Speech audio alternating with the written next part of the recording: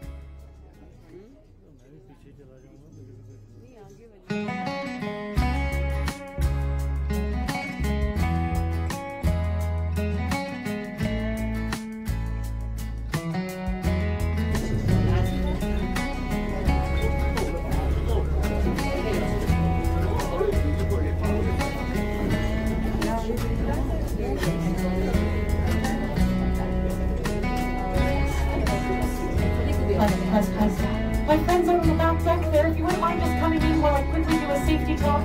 Come on in. Come on in. Quick safety talk and then we can move around the boat. Good afternoon, everybody. Hello. My name is Gina. I'm going to go over the safety stuff so you know what to do in the event of an emergency. In the event of an emergency, you'll notice located under each of your benches here, we have life vests. Only grab these if we instruct you to do so. What you're going to do with this life vest, you're going to loosen up these bottom straps, slide your head through the hole, tie up these straps underneath your chin. Doesn't matter which way, it's reversible. And then these straps come around to your waist. Easy peasy, lemon squeezy. Anyone under 90 pounds or 40 kilograms, we also have children's life vests located up at the front of the boat here. We also have emergency exits through any of these windows here. And you can also exit out the back door, and you can exit out through this front window here as well. And lastly, we have a lifeboat. We're back to the docks for 140. Does that work with everybody? All right, off we go. We also have those windows open while we're traveling. Make sure everyone's still smiling around you. When it's choppy like this, the water is a bit turbulent. The water sometimes comes in the windows and back. so everyone gets a little bit of a splash. But don't worry, it's nice mountain water. Secretly, I'm 95 years old. I just look 32 from this water on my face all the time. Okay? Cool. Off we go. How's that for volume? Doing okay? Yes. Let me know if it's too quiet or too loud at any point. In the spirit of reconciliation, I want to acknowledge that we live, work, and play on the traditional territories of the Blackfoot. Spearheads were found on this lakeside, just beyond that point, on the other side over there. Archaeologists did an archaeological dig here in the 1980s, and they came across Clovis spearheads. Minnewanka Valley here is one of the oldest archaeological sites in Alberta because of these Clovis spearheads. Super cool. Has anyone heard of the Clovis? Yes, you have. Excellent. The Clovis, they were one of the first human groups to work their way through North America.